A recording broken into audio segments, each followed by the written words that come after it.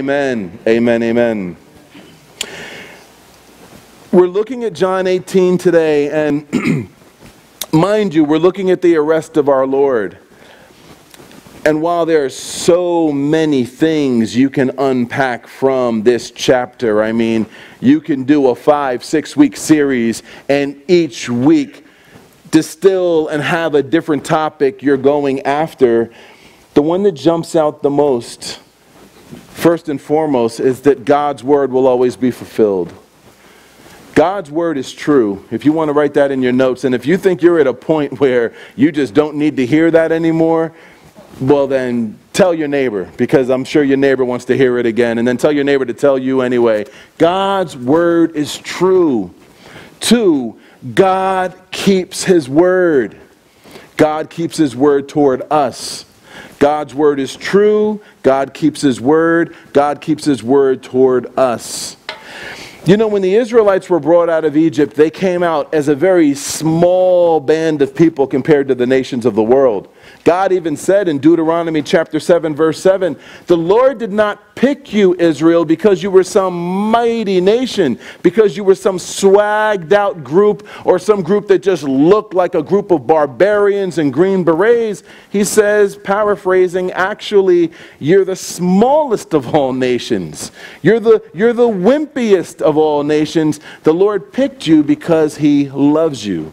And when he redeemed his people, and it says he gave Egypt for their ransom, meaning Egypt went from looking like this colossal, immovable superpower to being flipped upside down in just a course of hours. He gave Egypt for their ransom. The things that man love, God just completely flipped it as in a moment. Brings them out into the wilderness. First thing he does is teaches them how to worship. And teaches them that worship must always be on the grounds of blood sacrifice. The sacrifice of an innocent substitute must always be the grounds upon which God's people approach him. The only way God's sinful people can approach him is on the grounds of a sinless or spotless sin substitute being taken out in their place and the blood being shed. Then the Lord begins to say stuff to them like, you will lack nothing in this desert. One of you will put 100 to flight. All of your enemies will be toppled. I'm going to take you into a land that flows with milk and with honey. I will send my terror before you. He even says, I will send the hornet in front of you. And when you get into the land, it's going to be at the time of harvest. There's going to be grapes already on the vines. There's going to be ears of corn already on the stalks. Houses will already be built and furnished. And I'm going to give you all these things. Giants and demon-worshipping entities that receive paranormal strength, akin to when the demon-possessed man was breaking chains in the days of Jesus. But you will be the head and not the tail, and you will overcome. He gave them a lot of promises, and to them the promises seemed too big and too grand and sweeping, too good to be true. They didn't believe. But doesn't it say in the Word that even when we believe not, God is still faithful? And I love this verse. And if you are just a student of the books of Moses, you must know this verse, because God does fulfill his promise. Even when they're faithless, God is still faithful. And then look at this verse in Joshua 23, verse 14. Joshua is saying to them, and behold, this day I'm now going the way of all the earth.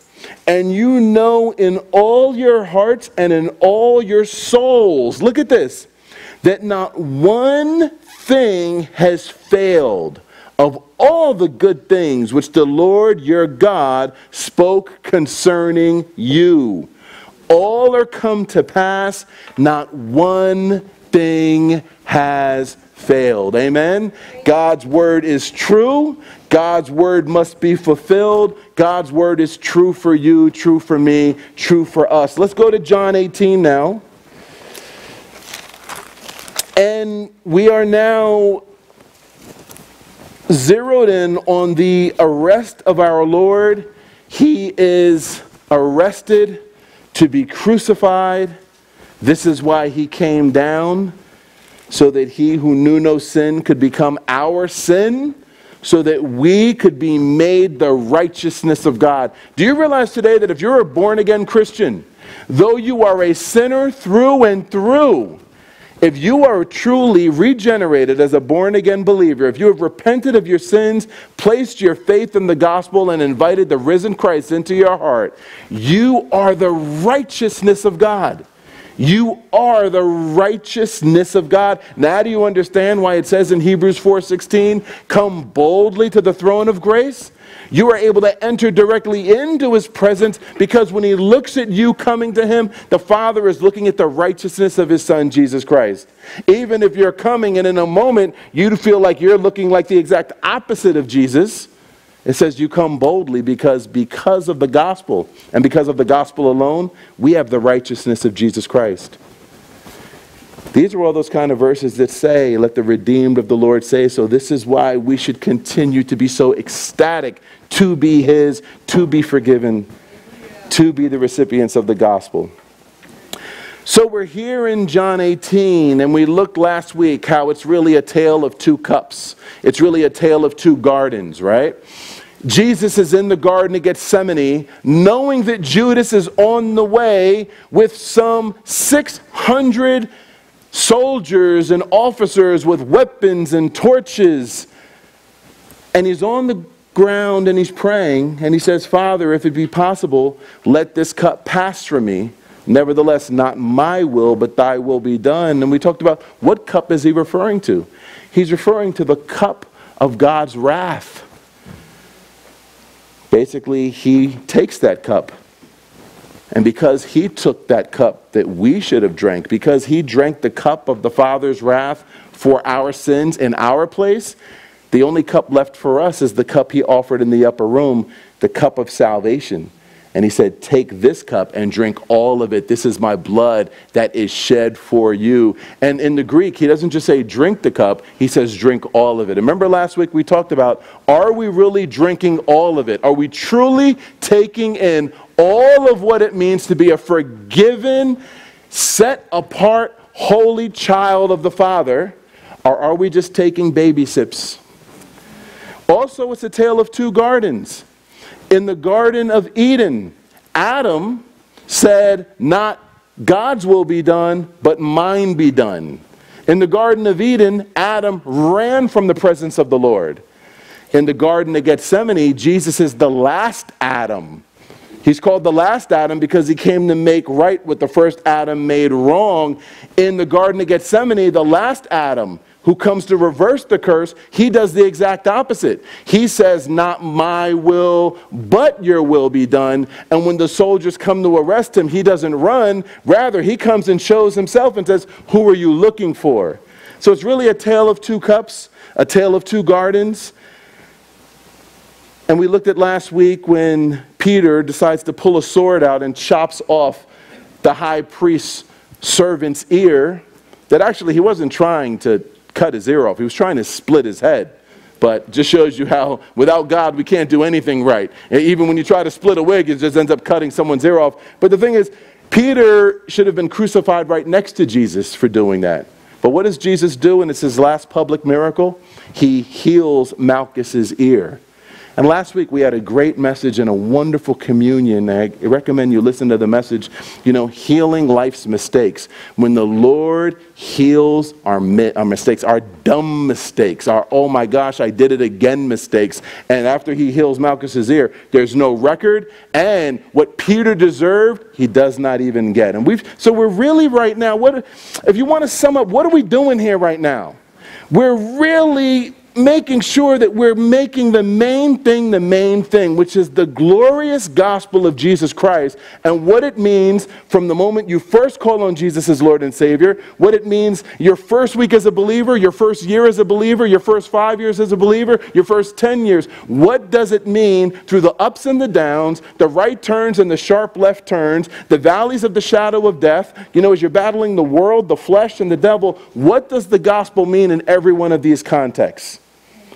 Because I do believe that what is a problem in the church, and I'll say the American church of today, is that we understand the gospel in how to be saved from a sinner's hell and how to get to a heaven we don't deserve. But when it comes to applying the gospel to our everyday life, to our thought life, to the flesh, to our growth, to all things that befall us, it reflects that we're not keeping the main thing the main thing. So Jesus is now arrested, and let's read.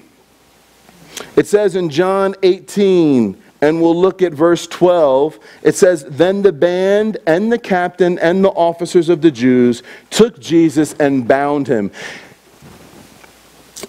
Why does God hate religious hypocrisy? God hates little sin. Maybe it's a better question to say, why does God hate what seems like harmless sins? God knows that a little leaven leavens the whole lump. So why would God hate even the smallest dose of religious hypocrisy? Because what God sees is what it can become. When you look at these Pharisees and you look at what they are doing to God in the flesh, all the while quoting all the right verses and looking as religious as can be, they're breaking so many rules in the name of upholding the scriptures. Do you know any believers that do that? That basically strain at gnats but swallow camels? Do you know what that comes from? You see, it said in the Old Testament that you could not eat the blood or eat an unclean animal. So if a religious Jewish person got a mosquito in their throat, they would start basically trying to make themselves cough it up. You know, you'd hear them gagging on it because they don't want to take in this unclean animal and this blood. But then they would turn around and just eat like an entire camel. Now, a mosquito, unclean. A camel, unclean. How big is a mosquito that they would be choking lest they swallow this thing?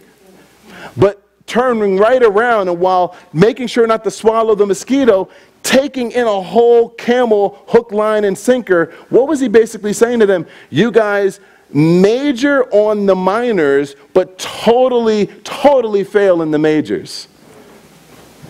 Here, they're upholding their traditions and their religiosity and the way they play church, but everything they are doing, the lying, binding Jesus when he hadn't even been tried yet, we're going to see that they're going to start setting up court at night. Can you imagine, what would be your reaction if you found out that the judges of the city and city officials all ran, basically in a corner of the city under I-95 in South Philly and had court at night to deal with something and a person was just cuffed and dragged there? This is all of what they're doing. But they're singing all the right songs. They've got the nice blue around the garments. They're holding the garments close to their body so they don't brush against, the unclean Gentile and all these different things. But they are breaking every single rule in the book. In Luke chapter 2, verse 35, write that verse down. Luke 2, verse 35. Remember when Simeon is prophesying to Mary, as Mary is dedicating the 8-day-old Jesus in the temple? What does Simeon say? He says to the mother, first, this child will be for the rising of the nation. But then he says to the mother, and a sword is going to go through your own heart. Meaning, what's going to happen to him is going to feel like a sword being driven through your body, Mom. But it says, but it's going to happen so that the thoughts and intents of people's hearts can be revealed. You see, what this is showing is what's really inside man. Jesus comes down, does nothing wrong. The most remarkable human to ever walk the earth by far. Does nothing wrong, nothing but love, total honor, total honoring God. And man turns around, and what do they give him? Their absolute worst. And it really highlights Luke 2:35. It says, a sword is going to go through your own heart, Mary, but it's going to happen so that the intents and hearts of people can be made manifest. This story, the crucifixion, all of what takes place this night before and the next day, shows what's really inside of every one of us. And it's Martin Luther who said, every one of us carries his nails in our back pocket. So they bind him. Verse 13, they led him away to Annas first, because he was father-in-law to Caiaphas, which was high priest that same year. You had your Supreme Court of Israel was a group called the Sanhedrin. It was 70 men, and it was believed that Saul of Tarsus, before becoming the Apostle Paul, was part of the Sanhedrin. It was 70 men plus one. The one was the high priest. Only thing is that Caiaphas and Annas, as they were related, neither of them wanted to step down from their position. So now you've got like two high priests, basically. So you can even just see nepotism, family members just keeping family members along. It's clearly religion where you're quoting all the verses, but you're clearly doing what you want to do. Because you know you could take a verse of the Bible out of context and justify about anything, right? When it's taken out of context. So they lead him to Annas first, and it's nighttime. He was the father-in-law to Caiaphas, which was high priest that year. Verse 14, now Caiaphas was he that gave counsel to the Jews and said that it was expedient that one should die for the people. Mind you, they wanted Jesus dead for a long time. Why? Because they loved having the spotlight. They loved having the chief seats so badly that they didn't want to give it up to nobody, not even if God should come down in the flesh and it obviously be his, right? And Simon Peter, verse 15, followed Jesus, and so did another disciple. That disciple was known to the high priest, and he went in with Jesus into the palace of the high priest. But Peter stood at the door on the outside. Then went out that other disciple, which was known unto the high priest, and spoke unto her that kept the door, and brought in Peter. It's talking about Peter and this other disciple. Who is the other disciple? It's John. But John is writing in a humility because he's the author of the book of John. He's not saying, hey, I'm the one that went up to the high priest and was like, yo, let Peter in. Then went back to the door and was like, you know what's interesting? Yes, we know that the disciples were regarded as uneducated fishermen, right? And I think in our minds, and mind you, they were called that, not because they had low IQs, not because they had two left feet. It was because they hadn't attended the religious schooling down in the south in Judea. So I think in our minds we kind of get this idea that the disciples were all just like standing around with their pockets turned inside out with just lint balls, you know what I mean? And, you know, basically like, you know, I don't know, cooking ramen noodles like 1,800 different ways the way I did growing up as a kid, you know what I mean? All these things. But you know what's interesting is it appears that John and James, you know, because it's almost like, yeah, well, yeah, they all followed Jesus. They didn't have nothing else to do anyway. You know, he found them up in Galilee, like they're all just sitting on bales of hay, sleep. He's like, yo, follow me. And they're like, beats boredom. Let's follow him. But that's not the truth. Why is John known by the high priest? Why is John known at the door? Why does John from Galilee have the kind of pull where he can go up to the door and to the high priest and be like, yo, my man Peter, he's with me. Like when people go in the club and it's like, yo, that's my entourage or whatever. Let's dig into this a little bit. Remember when Jesus called James and John, they were mending nets and they were fishermen? And it said that they followed Jesus and left Jesus and the hired servants. Clearly, it was a family fishing business. When you have employees, you know your business has just gone to another level. Your startup now has employees, right?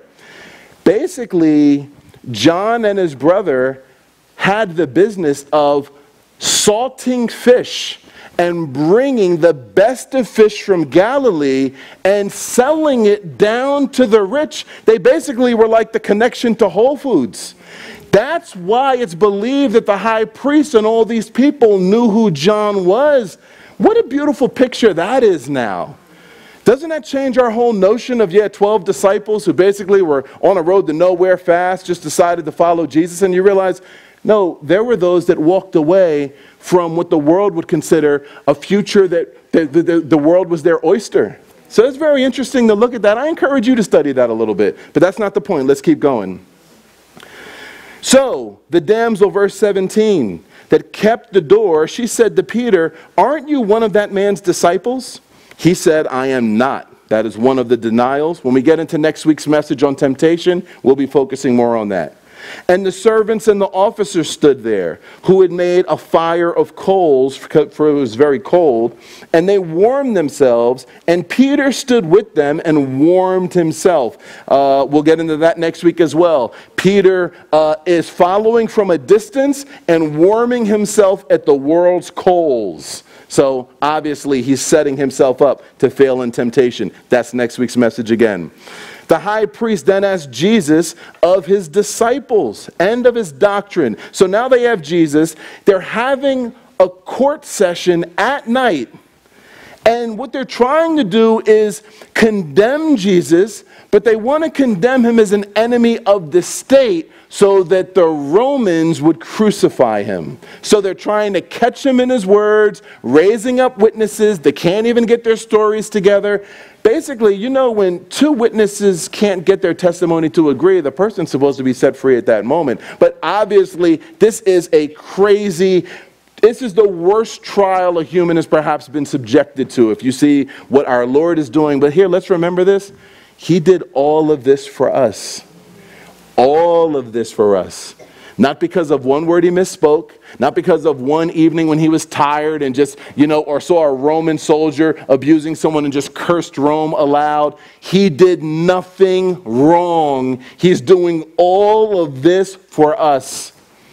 And Isaiah 53 said, as a sheep does not speak before its shearers, so when our Lord would go to the butcher house as the lamb to be slain for our sins, he would not speak.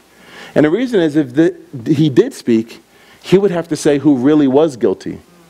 He would have to say my name. He would have to say your name. He'd have to bring up my blasphemies, your blasphemies. So, the disciples, verse 19, asked Jesus of his disciples and of his doctrine. Jesus answered, verse 20, and said, I spoke openly to the world. I even taught in the synagogue and in the temple where the Jews always resort. In secret, I've said nothing. Why are you asking me? Why don't you ask those that heard me what I've said unto them? Behold, they know what I've said. And when he had thus spoken, one of the officers which stood by struck Jesus with the palm of his hand. He cocks back and just punches God in the mouth and says, you dare answer the high priest that way? Jesus answered him and said, if I've spoken evil, bear witness of the evil. If I've done something wrong, bear witness, share what it is. But if I've done well, why did you hit me? Now Annas had sent him bound to Caiaphas the high priest. So now Annas sends him from his little corner over to Caiaphas. All of this happening at night. Verse 25, Simon Peter stood and warmed himself back to Peter. They said therefore unto him, are you not also one of his disciples? He denied it and said, I am not. One of the servants of the high priest, being related to the one whose ear Peter cut off, he said, did not I see you in the garden with him? Peter then denied again, and immediately the rooster crowed, just as Jesus said would happen. Luke tells us that at that moment, Jesus, bound and in the trial, looks across the room, looks at Peter. Peter sees Jesus' eyes, and it says he runs out into the night and he weeps bitterly. That's a whole other message. But for those that love celebrating the gospel of grace, of how a man can go from denying Jesus 3 times to next being used to lead 3,000 people to Christ in his very first sermon, make sure that you insert in the middle what's supposed to be there. He deeply repented of his sin. He did not just go from failure and, oh my goodness, I'm a failure, guess I'm ready to start a revival or something now. That's not the formula. The formula is going low and repenting of the sin. God restores him. That's another message. Like I said, there's so many messages within John 18. Verse 28, then they led Jesus from Caiaphas to the hall of judgment. And it was early now. But they themselves would not go into the judgment hall, lest they should be defiled, but so that they could eat the Passover. Mind you, the Passover is now upon them. They're taking him now to Pilate, but they don't want to walk on Gentile territory or what's considered Gentile jurisdiction, lest they be ceremonially unclean and can't play church and keep their religious observation. I mean, do you see the hypocrisy of this all?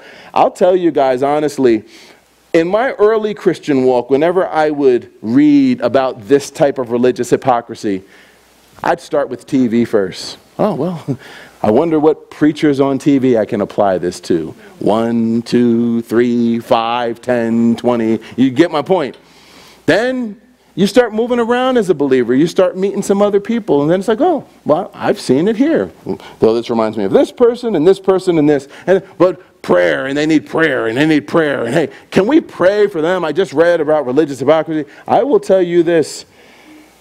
I'm at a stage in my walk now being a believer for 20 years, and you come to just know that everything in that Bible is in your heart. And now when I'm looking at stuff like this, I don't have time to think about, this, that, or a third, or person A, B, or C, or where's so-and-so, and man, I hope so-and-so comes to church to hear this one. This is, Lord God, may I hate this in me first and foremost. Lest I ever fall in that trap of being the hypocrite that Jesus talks about when it says that you're trying to take a speck out of someone else's eye and don't even see the telephone pole beam that is in your own eye. So we've always got to apply this to us first. Religious hypocrisy is a scary thing. Do you think any of them, when they got in the office, said, hey, where it kind of said on their resume what they've done, and then on the bottom, hobbies and interests, becoming a religious hypocrite?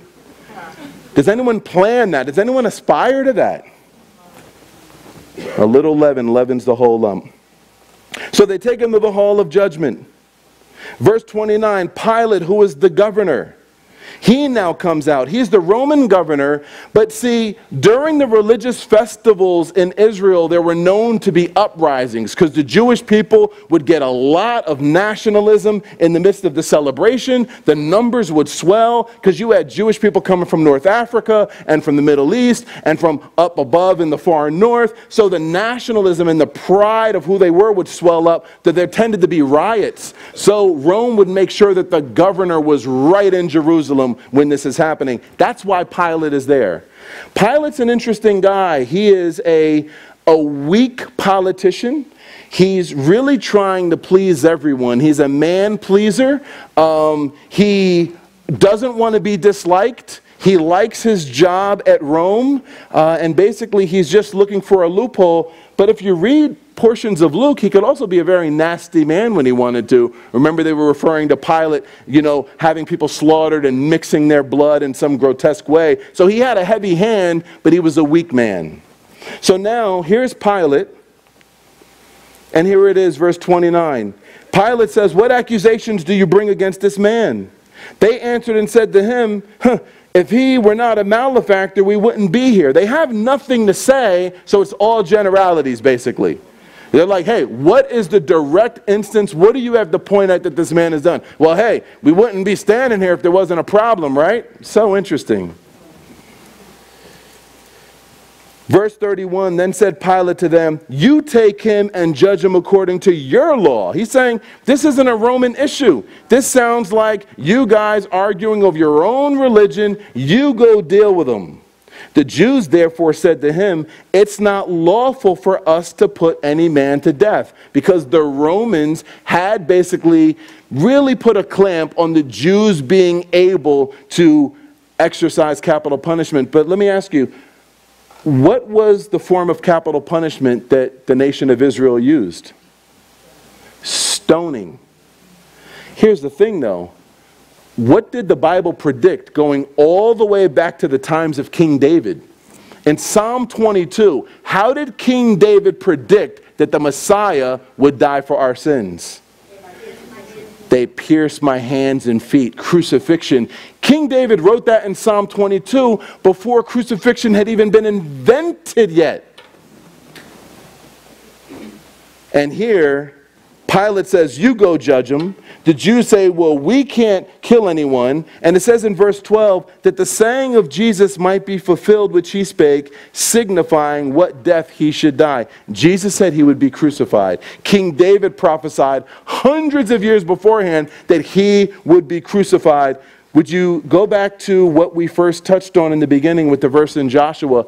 All of God's word must be fulfilled. How many times in Jesus' earthly ministry did it seem like it was about to go this way, but it says it went this way because it wasn't time yet? What about when Mary and Joseph are in another place, but it says in Micah chapter 5 verse 2 that the Messiah was to be born in Bethlehem? What happens in Luke chapter 2?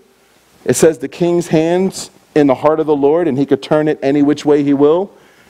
Mary is about to deliver a child.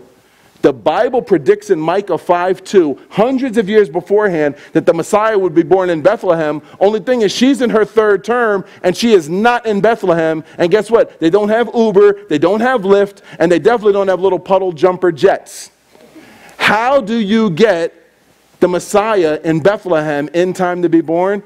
It says that in Luke chapter 2, Caesar just decides to tax the entire world and wants to take a census, and everyone ASAP had to report to the city of their genealogy. Boom. God's word is true. God's word must be fulfilled. God's word must be fulfilled in our life. You see, you could tell if this message is already grabbing you today because you're already starting to look at situations in your life and you're already making a beeline to some promises that you need to be applying to your life with the same confidence of knowing that God is the same yesterday, today, and forever, and his word must be fulfilled. God's word is true. God's word must be fulfilled. God's word must be fulfilled in our life. So then it says in verse 33, Pilate entered into the judgment hall again and called Jesus and said to him, "Are you king of the Jews?" Now, interestingly, Jesus is on trial, right? But who's really on trial here? Jesus? Or is it the nation? And is it Pilate? Pilate soon realizes that he's actually the one on trial. He says, "Are you the king of the Jews?" Verse 34, Jesus says to him, "Are you saying this of yourself, or did others tell it to you concerning me?" Isn't it interesting that God always gets down to the bottom line of, hey, are you just saying what others are saying, or do you really believe this? Are you coming up to receive Christ at the altar at the end of the service because your girlfriend is doing it? Or are you doing it because you truly know that you are a sinner in need of a Savior? Jesus is cutting right to the chase there. Pilate, verse 35 says, "Am I a Jew? Your own nation and the chief priests have delivered you unto me. What have you done?" No doubt Pilate is seeing supernatural peace. And basically he's saying, this doesn't make sense. Your whole nation is outside wanting you dead. And you're interrogating me on whether I'm quoting hearsay or what I believe in my own heart about you. You see how the tables are completely turning? Pilate's starting to realize that he's on trial now. Jesus isn't on trial. And interestingly, this is when you'll start to see Pilate he's trying to set Jesus free until the Jewish rulers get the whole crowd to say, if you don't do this, you're not Caesar's friend, we'll go to Rome on you. And basically, Pilate chooses his job, his social life, and his financial stability, seemingly, over receiving truth and giving his life to Jesus Christ. And don't you see that happen so much today? How many people understand the truth in Christ, realize that Christ is who he says he is? There's only one thing. Their social life will radically have to change. Their job may have to change. All of what they have known, what their life, the culture their life is submerged in, may have to radically change. And there be those that say, you know something? I'm too friendly with Caesar for that. So, He says, what have you done? In verse 36, Jesus answered and said, my kingdom is not of this world. If my kingdom were of this world, then my servants would fight. Now you see why when Peter pulled out the sword and chopped off Malchus's ear, Jesus says in another gospel, Peter, put up your sword. You know, this is not the way we do this. He says, my kingdom is not of this world. Then would my servants fight. If my kingdom were of this world, he's saying I'd have an army put together, also consisting of 72,000 angels, to show you something you've never seen before, but it's not. And it says, this is so I should be delivered, not be delivered to the Jews, but now is my kingdom not far from hence. How is God's kingdom manifest on the earth right now? We know that we're instructed to pray, thy kingdom come, thy will be done, on earth as it is in heaven. We're instructed to pray for the second coming of Christ. And at which time, his will be done on earth as it is in heaven. When Christ returns, earth will become a mirror image of heaven. And we're to pray for that. But when does the kingdom of God begin on planet earth? How is it being manifested right now? In the church. And let's get even more specific, great answer. In the heart of every submitted born-again believer. As you walk the earth, speaking of your invisible King, who is King of kings and Lord of lords, and saying, God willing, I'll see you tomorrow. Hey, this been good by God's grace. If it's God's will, this will happen. You know, hey, I believe this will please the Lord. You know something? I believe this is grieving the Lord. Let's seek to please the Lord. Lord, may the words of my mouth and the meditations of my heart be acceptable. You are showing the world that you are submitted to a king and a kingdom. You are showing the kingdom of God. The Bible says that we are walking epistles. You may be the only Bible somebody ever reads. You may be the only Bible someone ever reads, and as they look at your conduct, look at what you speak of and how you submit to him, they are seeing a picture of what the kingdom of God will look like when Christ visibly returns and sits upon a throne in Israel. So the kingdom of God begins in each of us as we accept Christ as our Lord and Savior. Isn't that just a beautiful thing? We are a manifestation of the kingdom of God. That'd be a great segue into warfare and why the enemy wants to come at every believer the way he does. But you might say, you know, enemy wouldn't want to attack me. I mind my business. I'm not on social media. I stay in my own lane. I'm an introvert. I'm the last person in a place, the first person out. I don't even have a ministry. Why would the enemy come at me? Well, you see, we're thinking about it all in the natural. When the enemy looks at any believer who has called upon the name of the Lord, you are a manifestation of the kingdom of God, the very kingdom that spells his doom and defeat. The Bible says, do not be ignorant of his devices. 2 Corinthians chapter 2, verse 11. Too many believers are ignorant of his devices. And what you're doing is you're thinking about it in the natural.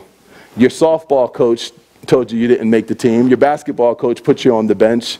So you've just taken on this notion, well, because I've always been on the bench. When I was in high school, we called it riding pine. If you sat on the bench, you were riding pine. It's like, hey, us five, we're in the game starting five. No, you're not. No, the coach said you're riding pine. You know what I mean? Right? It means you're just sitting on a pine bench for all 4 periods, all four quarters, right? High schoolers could be so loving to one another, right? So edifying and uplifting one another, right? But what happens is you start to come to the Lord with this mentality of, well, I never made any teams I tried out for.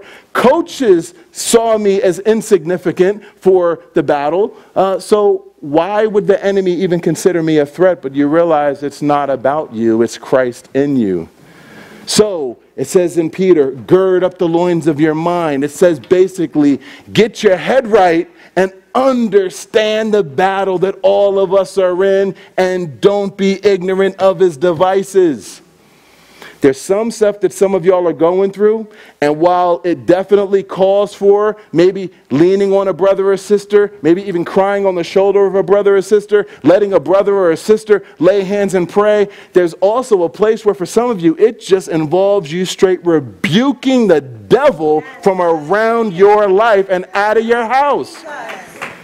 And look, Just because it doesn't say Antioch of Christian Fellowship of Holiness Temple, don't think for a minute that we don't rebuke the devil up in here. And don't think for a minute that we won't cast a demon out of somebody up in here. Because we know what the Bible teaches. Yes. Much love to my Pentecostal brothers and sisters. So let's zero in and we're going to start to bring it home. Pilate says to him in verse 37, "Are you a king then?" Jesus answered and says, "You say that I'm a king. To this end was I born, and for this cause came I into the world, that I should bear witness unto the truth. Everyone that is of the truth hears my voice." Pilate then says to him, look at this, "What is truth?" And when he said this, he went out again to the Jews and says to him, "I find no fault in him." You know what was interesting is that every Passover, they were to take a lamb, right? The lamb had to be in the prime of its life, because each lamb of the Passover pointed to Christ, who would be crucified in the prime of his life. The lamb had to be inspected. The lamb had to live in the home with the family for 4 days. Our Lord didn't just come down and go straight to a cross. 3.5 years, just as you had the lamb for 4 days and he became the family pet, and you got to see those beautiful brown eyes for 3.5 years, we fell in love with Jesus and he became a part of us. The lamb had to be examined and make sure it didn't have any blemish, no mange marks, nothing at all, because the blemishless lamb pointed to the sinless Christ. So the priest would examine the lamb and say, there is no blemish. Do you understand that here is Jesus Christ, the true Passover lamb? And when Pilate comes out and says, I find no fault in this man, the true Passover lamb has just passed all scrutiny as being absolutely sinless. Everything here is happening line upon line, precept upon precept, in just decent, proper, perfect order. Who's running the show of the whole crucifixion? So when I hear people say, oh, Jesus is a punk because he went to the cross, and you know, when he got punched, he didn't punch back. What did he say to Peter? Peter, don't you know that I could call down 12 legions of angels right now? 6,000 makes one legion. It means when Jesus was going through all of that, 72,000 angels were on standby. So if he just sighed, let's get it on, they would have come down. But you see, people mistake meekness for weakness. Meekness is when you have the strength to do that and more and you don't. Meekness is not weakness. And if you think meek is weak, try being meek for a week. If you think being meek is weak, try being meek for a week. Our Lord, perfect in meekness. But let's look at this here and let's wrap up. And this will take us just into this thing with truth. So look, the first part of the message was what? God's word is true. God's word must be fulfilled. He's like, you guys kill him. No, we can't kill him. You know why? Because the scripture said he had to be crucified. And real quick, would you write down Deuteronomy, please? Deuteronomy 21, verses 22 and 23. You know what it said? That the person who is cursed must be hung on a tree, a cross. Deuteronomy. Obviously, the cross was not invented yet, but it was to be cursed was to be hung on a tree. Galatians chapter 3, verse 13 says Christ was made a curse for us, being hung on a tree. God's word is true. God's word must be fulfilled. That is why when Pilate says to the Jews, well, you guys take him and deal with him your own way. And they're like, okay, well, we'll just stone him. God's word said that he would be crucified and take our curse for us, so it must be done this way. God's word is true. God's word must be fulfilled. God's word must be fulfilled in our life. And just real quick again, what are you going through in your life? And do you have the accompanying scriptures to hold as promises?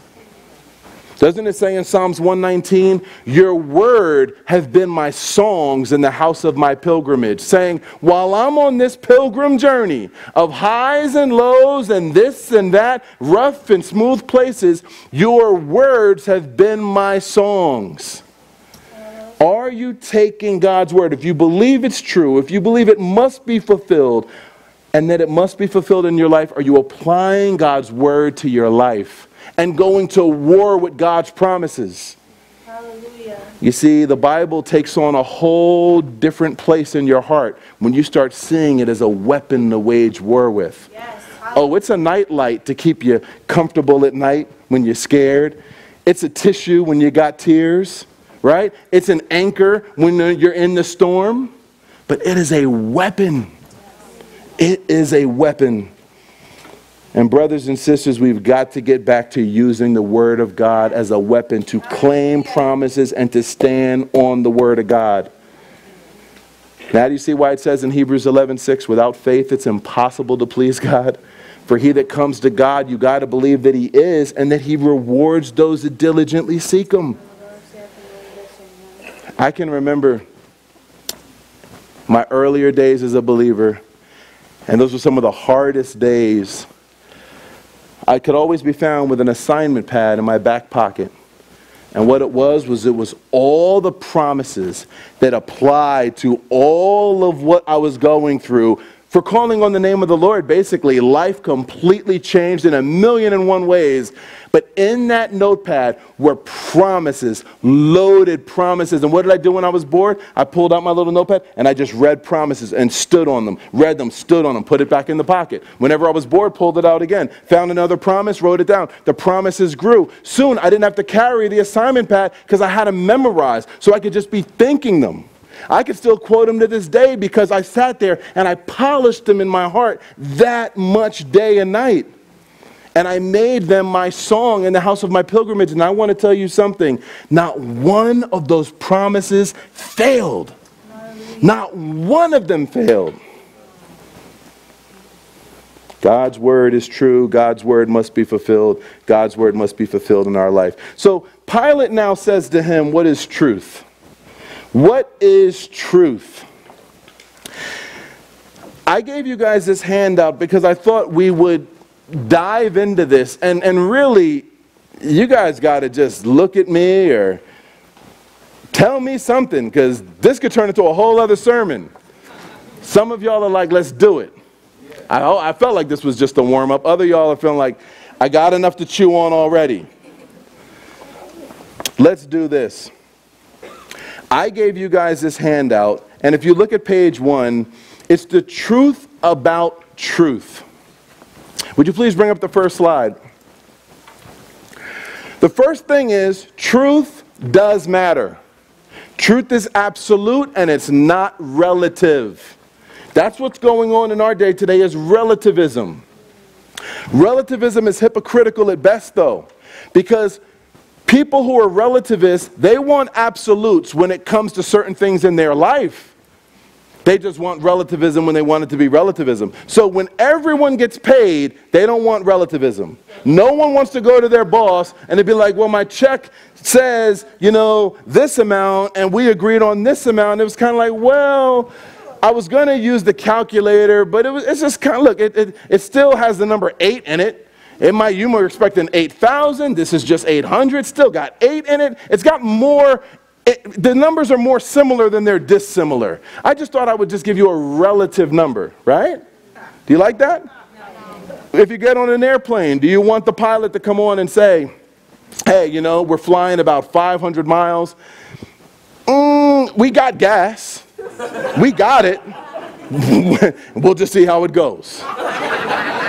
So it's just so interesting that those that are into relativism and this new trend, they want absolutes when it deals to certain things, but it's when it comes to ethics, they want relativism. Oh, and you know, and this day, you know, road rage has got a lot of different flavors, but just what about the passive-aggressive road rage of the person letting you know you were supposed to yield? Not a matter of, well, yield is such a, yellow lights are soft colors. You know, if you go, you don't go, whatever. Absolutes. Look, Truth is absolute, it's not relative. Here's just some other things. One, faith is not the foreign phenomenon many ascribe it to be. Because to a certain degree, we all live by it day to day. When you get a paycheck with the company's name on it, and it's not yet greenbacks in your hand, and you already start paying bills and already start planning a vacation, you're placing faith in the credit of that name in the upper left-hand corner. That's faith.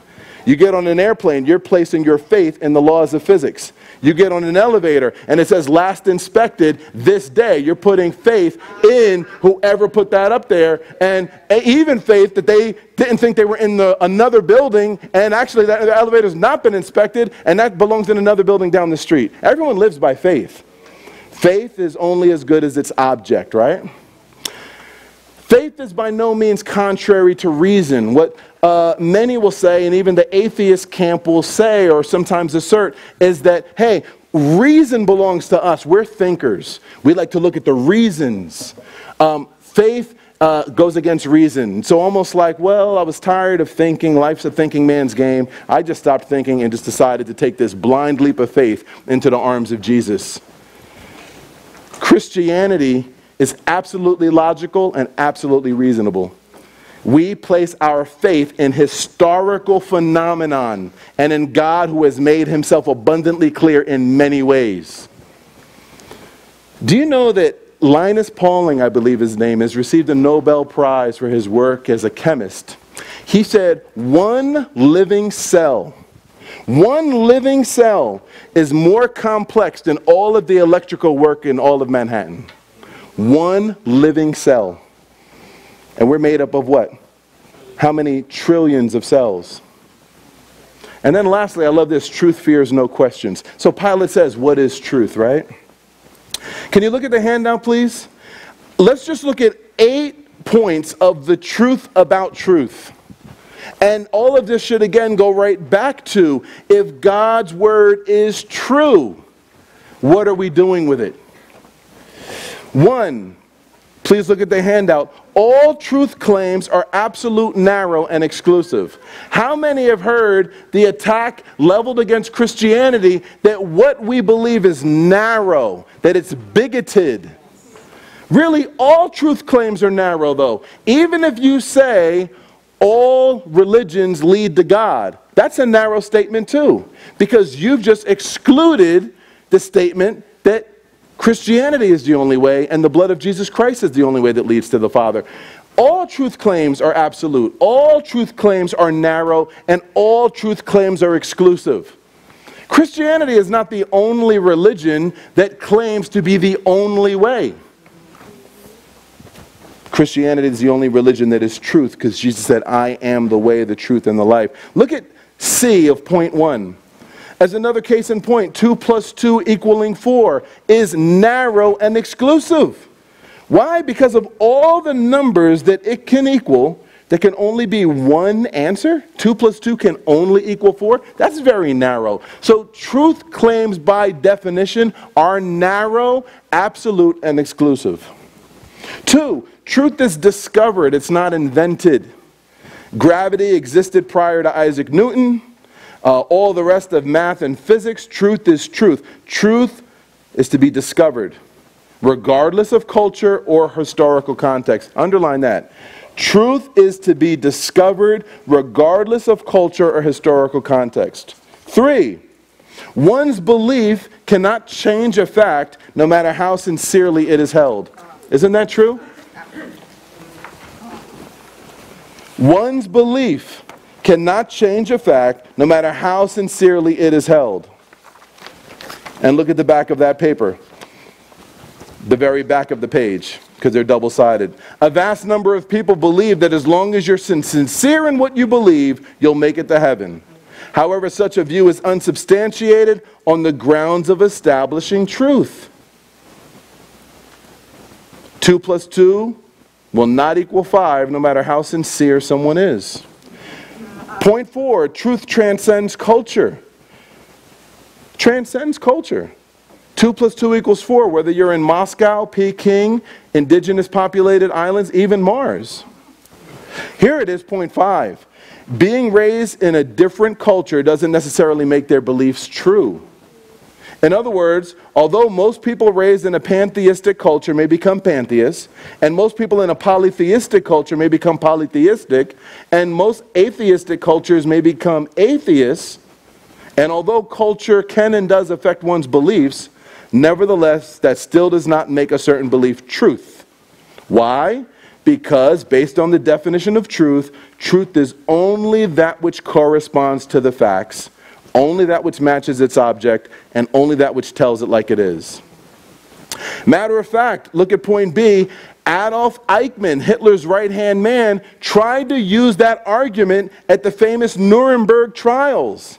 He was responsible for the death of some 12 million people, and what he basically tried to say is that different cultures have different truths. I was raised in Nazism. I'm a product of my environment, so me senselessly killing all people who are non-Aryan, that is my truth because that is my culture. And basically the judge found that as a false standing and as full of lies and convicted him. Why? Because what the judge was saying is that truth transcends culture. Culture does not determine your truth no matter what it is. Here's a great one, point 6. A bad attitude about truth doesn't make it error. A bad teacher of Christianity does not make Christianity false. And a loving atheist does not make atheism true. 7, the idea of objective truth cannot be denied. Because in denying that there's any objective truth, you just basically made an objective statement. So when someone says, there are no absolute statements, basically that's just an absolute statement. Point 8, contrary beliefs are possible. They are, of course, but contrary truths are not possible. So please read on through the rest of the handout. Actually, you'll see I delved into human depravity, the definition of sin, the existence of evil, and the mystery of evil. If God is good, why does evil exist? I decided instead of just giving out the points on truth, that I would just have the whole handout made so you actually can read this, right? If God is good, why does evil exist? Please do read and mark up this handout, amen? But let's have the worship team come up now. And let's just take this time to celebrate. And if you could please go to the last slide. The last slide. Jesus says, I alone in contradistinction to all others, I am the road and the truth and the life. No one comes to the Father except through me. Now, doesn't that ring in an entirely new way now? God's word is true. Joshua, it says, not one promise fell to the ground or failed. Everything came to pass. All of this trial, as illegal and backwards as it is, it's going just the way it ought to go so that the scriptures will be fulfilled and nothing would be broken. God's word is true. God's word must be fulfilled. God's word must be fulfilled in my life. Can I just ask a question to make sure that we are definitely walking away with some practical homework? What are you going through right now? And are you grabbing your Bible intentionally, or are you just grabbing it generally? You see, when I grab it generally, I'm going through something and I'm just basically opening it. First thing that I see, you know, a lot of people play that game. Okay, Lord, I'm going to open the Bible, and whatever it says, that's what you're saying to me. Here we go, you open it, and it says, and basically you shall all die tonight. Oh, man, I'm going to die, you know. I mean, people do a lot of stuff when they're alone. That's why it's good to come to church. Sometimes it rescues you from just being weird, okay? Kind of, someone's like, oh, I just got delivered. I just got delivered. Hallelujah. Or, you know, I can come to the Bible with intentionality. Lord, this is what I'm going through. Lord, I need promises in your word. Lord, what does your word say for when I'm confused? What does your word say for when I'm rightfully angry about something and what to do with that? Lord, what does your word say about healing? What does your word say about the corruption of my flesh? What does your word say about love in the face of condemnation? What does your love say? What does your word say about my future? What does your word say? And it really comes down to, whose report are you going to believe? What those around you say and what your own heart is saying and what the enemy is sowing into your thinking, or what God's word says? So you've got to sit down and do some serious business. And brothers and sisters, let me tell you, sometimes you may not like the first answers that come out of your heart. But isn't that what gardening is all about? If I went out to my garden, and look, you come to my house come August, I'm going to give you a tomato. My goal is to give you a tomato that you could bite like an apple, salt and pepper, and that's all you want. But I don't like what I see when I first walk into that garden. And if I turned around because I was not happy with what I first saw, I would never get to the harvest. I walk in there and there's some funky stuff growing. Some stuff, it's almost like the weed bites back when you touch it. You guys ever touch some of them? It's one thing to grab a weed. It's nothing to grab it and it done bit you. You're like, was that a bug? No, that weed bit me back. Sometimes you sit down, and this is where a lot of believers never get past go. You sit down and some stuff comes out of you biting back. Some real selfish, nasty, prideful, self-centered, hateful, bitter, arrogant, self-satisfied. Hey, you know, all I really want is God's blessings, you know, and God, you better do this because I've worked hard on it and God owes me something. Stuff comes out. But you've got to be able to sit through that. And you've got to weed that out in the power of the gospel of Jesus Christ, knowing that everything you're looking at has already been conquered. It's already been whacked through the risen Christ. And you've got to do business in your heart. That's why so many believers today are losing their joy, because they're hanging up their gardening gloves. Oh yeah, there's a world to save out there. There's a lot of work to do, and you know we pray to be about it. But in this day and age, the majority of that work has got to be done right here. And we can't afford to continue on and be the believers that say, Lord, other vineyards I've been taking care of, but my own vineyard I've been ignoring. And isn't God so good? He'll gently remind us all when we've fallen into that. Hey, and then you realize, wait a minute. I have nothing to do today. Yeah, wait, I've been taking care of everybody. Wait, you don't know what to do at first. Then ideas come to mind. Maybe I'll take up a new hobby. Maybe I'll learn weaving. Maybe I'll go rollerblade on Kelly Drive and buy rollerblades. But then you start realizing, you know what, Lord, no, you're giving me a moment to take care of this vineyard right here, right? So let's do this. Let's be practical. Yes, this is great. This is great for apologetics. This is great for sharing Christ and absolute truth with a world that wants to say everything is relative. But let's really just take to heart how to wage war in this walk. What that means is you guys should be grabbing some promises and you cling to them and you stand on them. Amen? Stand on them and stand on them and stand on them. Then you go up to someone else. Hey, man, this is some verses I got. Got any others that come to mind? Hey, here's some verses I have on this. Do you have any to add to that? Amen? And let's celebrate our Lord. You guys, you realize how loved you are? It's rocking me. Anyone in this room, you feel like he's just showing you in a whole new way how much he loves you?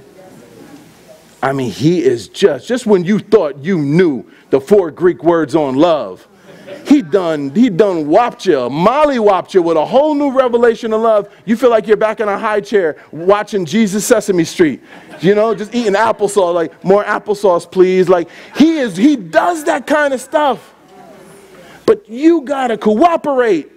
Don't be that baby trying to, watch that baby. That baby, you strap that baby in 1,800 times, leaps out of high chairs. Stay in that high chair, and you eat that milk all over again. And you eat that applesauce. Sometimes you got to get back to the basics.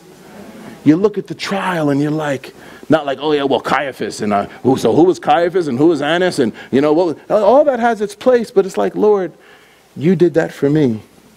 Wow.